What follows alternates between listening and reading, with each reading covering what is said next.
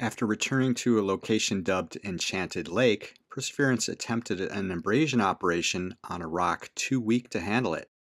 The rock shattered into pieces, revealing a paint-like purple coating that defies easy explanation. On this episode of Mars Guy. In episode 75, I showed how Perseverance had conquered the large sand ripple that had challenged its self-driving system. Now Perseverance has reached its intended location to revisit the finely layered rocks it first encountered about 5 months ago upon arrival at the Delta front. Here's a stadium for scale. The first drive away from the ripple was not without challenges, though.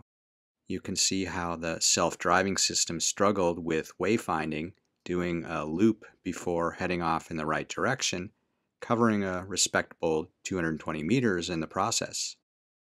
The new location is opposite the one it pulled up to in April. On the ground, there's a nice view of Kodiak Mesa, the eroded remnant of the ancient Delta deposit. And you can see the tracks where Perseverance was parked. Here's a model of how that might have looked, and here's Mars Guy for scale. There's an abundance of flagstone-like bedrock, and here's the slab that was chosen for potential sampling. This process always begins with a close-up inspection with the arm-mounted camera named Watson.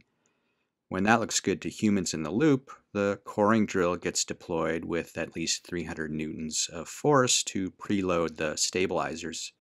This action lifts the rover a bit, creating the illusion that Perseverance can move the world. Another 2 sols passed before the abrading operation was executed, probably to check if the preloading had fractured the rock. It didn't, but the abrading operation did. Like drills used for concrete and stone on Earth, the Perseverance drill has rotary percussion action, which can be pretty dynamic. The result in this case was to shatter the rock, which apparently was too weak for the dynamic forces. So obviously no sample coring was attempted. But the Watson images of the wreckage are pretty remarkable. Surfaces previously hidden by a thin layer of dust are now exposed, along with new exposures on fractured pieces. Some of them are notably purple and shiny. Some surfaces are a mixture of purple and brown, and along a broken edge, it looks like a thick coating. For longtime viewers of this channel and followers of Perseverance, you've seen this purple coating before, but that was way back on the crater floor among the igneous rocks there. This is the first time that the purple coating has been clearly observed on sedimentary rocks. So now we know that the coating is independent of rock type, but we still don't know how it formed.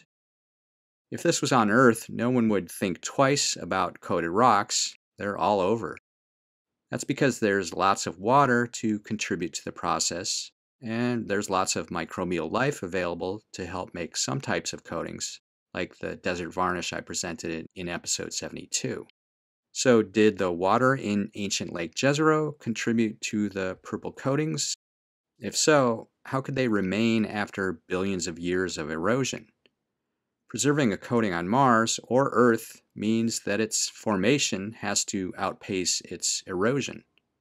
And another big question, given how common and widespread purple coatings are in Jezero Crater, why haven't we seen them at any other landing site on Mars?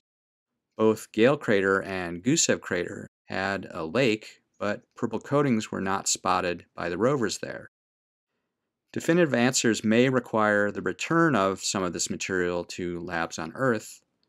Perseverance may get another chance at it on its new rock target, which already shows hints of the mysterious purple coating.